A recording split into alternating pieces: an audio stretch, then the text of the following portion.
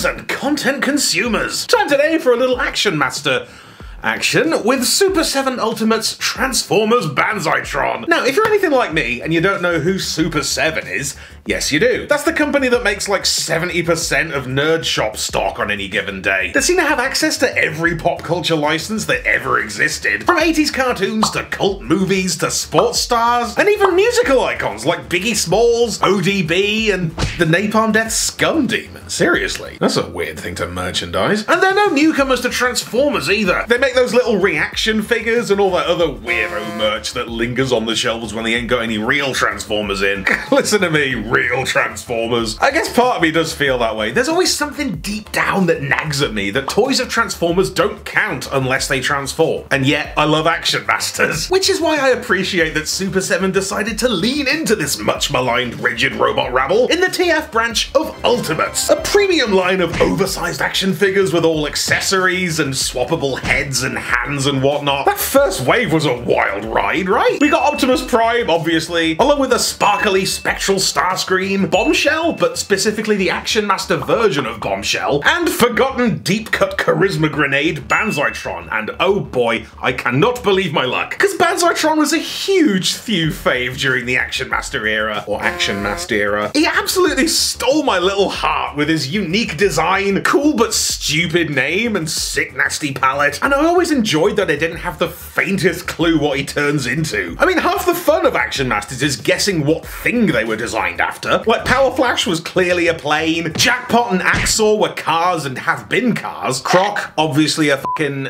iguana. But Banzai Sinatra here was something of an alt-mode enigma. Cause look at him, there's no visual clues or design cues that allude to anything other than cool robot. I can't even say that I like the character, cause he's never in anything. Simply a sick looking robot with a neat gun, a crab friend, and a mastery of the ancient cosmic art. Crystallocution. And the thing is, it never felt like effort to accept him alongside faces like Inferno or Prowl, because my fictional Transformers foundation was mostly just the movie and the Marvel comics, both of which were rife with just weird guys filling out the universe. I was practically raised on non-transforming characters with ropey names, so why wouldn't Banzai-Tron just be one of those? Just some rando who liked the cut of Megatron's jib and signed up to the Decepticons. And I think that's why Ultimates appeals to me while Transformers Red didn't, precisely because Banzai-Tron never transformed, and it never feels good when they make him. Like, it was briefly a tank in 2010's Hunt for the Decepticons, which didn't hit for me. We love that Bludgeon toy, but for me it only works as Bludgeon. And even then, only Bludgeon in full Phase 6er Skeleton Monster Maniac mode. That thing is unhinged. It's way too much for the Archbishop of Banzabury here. There's enough tank-coded Decepticon Action Masters, and he ain't one. Same deal with his concurrent cameo in Takara's snazzy car-centric Alternity as a strange swan song for the Mitsuoka Orochi design, which was the Seeker mold of the day, so there'd already been 3 of it, and I collect Skywarps, so I already had one, and I already didn't like it. Just a horrible, wibbly ass, fall into pieces ass toy, stupid, douchey, bougie car mode, kudos to Alternity or whatever, but this sucks. Banzai-Tron is better than this, and giving him sloppy seconds on the, I guess, foamy fourths on this mold just felt like the most paltry of table scraps. And that Botcon toy? A boat? He's a martial arts legend, not the bleeding splish splash show. So ultimately, Super7 ultimately, I don't think I want Banzai-Tron to transform. Nothing's gonna fit. It's always gonna feel improper, incorrect. And Ultimates definitely feels like an appropriate medium to celebrate Action Master kind. So yes, Super7 Ultimates Banzai Reagan comes in a tremendous trapezoidal plastic prism, flaunting a fabulous classy slipcover with a gnarly grid portrait and a sweet lime green Decepticon badge. Deeply dig the tech spec and the tubular fonts and colours, and I can't tell you how weird it is to A, open up a Transformers product and have no instruction leaflet in there, and B, even see a package like this for a character like fucking Banzai-Tron. Like Leonardo, sure. Lion-O, definitely. Cliff Burton, okay, but Banzai-Tron? This is never gonna feel normal. Now the figure itself, God, the figure itself is a hard hit of high impact heinousness. Tough to the touch, heavy in the hand, and pretty much aesthetically perfect. I mean, it looks just like it. This is a borderline flawless upscale, with his every inexplicable detail magnified and reproduced with evident reverence. Reveredence?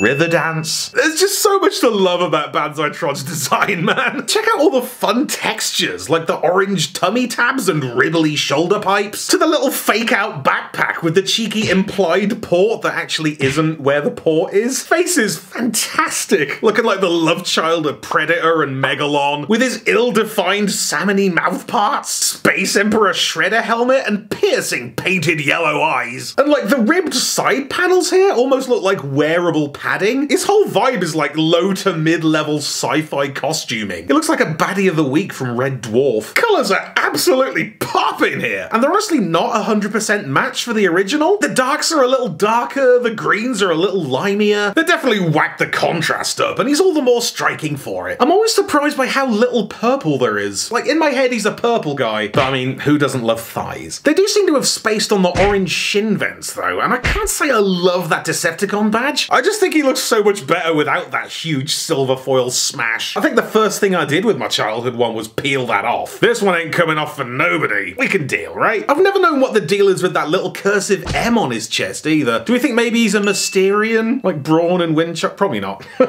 Point is, it looks great. It makes an awesome display statue or a desk toy. The feel is fiercely fulfilling. Plastic's pleasantly hard and rubbery with just the right amount of give, and it can be crazy expressive and super fun to fiddle with when it wants to be. It's like reluctantly fun.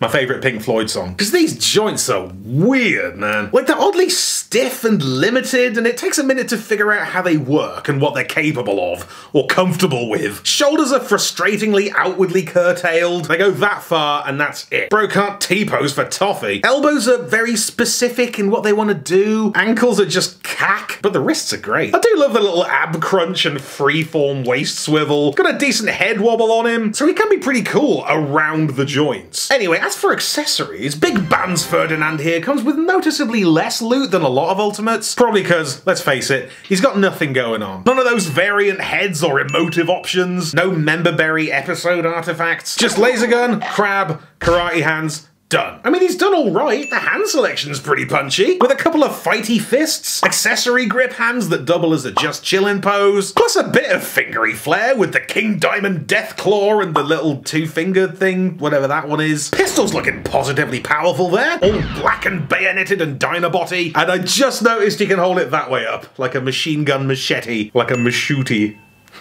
Look, I'll use that joke as much as I want, it's amazing. However, I don't know how razor sharp makes me feel. Like, it's stunningly sculpted, with his little crustacean-y crawlers and all the pockmarks and his weird non-facey face. Is that his face? Are these his eyes? I've never known. But it's just a single plastic slab. It can't do anything, it can't interact. Zero moving parts, barrels going nowhere, the gun doesn't plug in. Can't any of this work? You can't even plug his head into Banzai-Tron's foot for the standing scuttle ride. Like, the peg's just the wrong size, or the port is. Either way, you're knackered. It's actually kind of upsetting. It's like a memorial to Razor Sharp. I didn't expect spring-loaded gimmicks, but it does nothing, except for simply being present and visible. And sometimes, that's enough.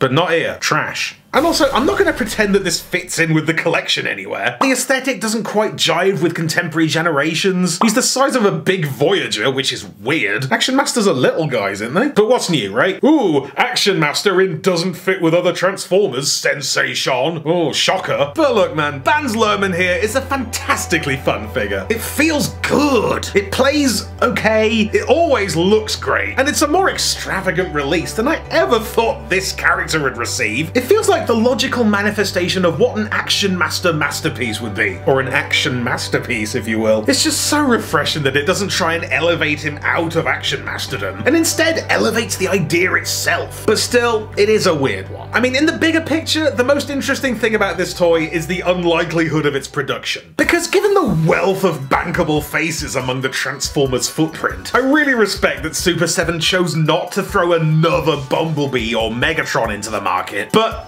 at the same time, they definitely overestimated the audience for this. I mean, we're all about limited appeal, keeping it real.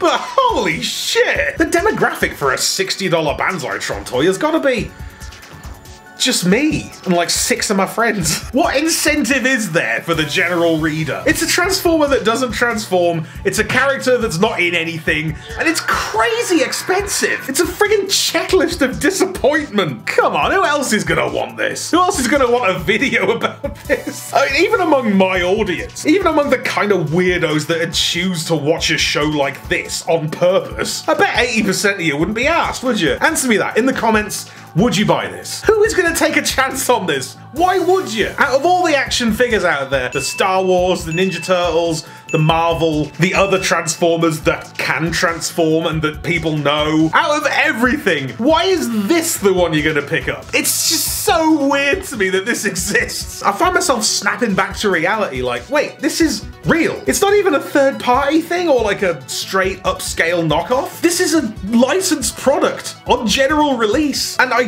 didn't dream it. So I can only conclude that this toy exists exclusively for me. I manifested it somehow. So I say to Super7 the same thing I say to all my lovers. I don't know why you did that, but thanks.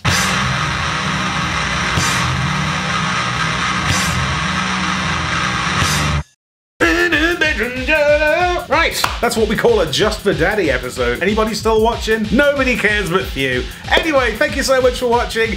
Massive thanks to all the patrons, as always. Love you guys. Jonathan Snyder, you're my boy. Thank you so much, mate. Take it easy, kids. Be sure to subscribe for more Thew's awesome Transformers reviews.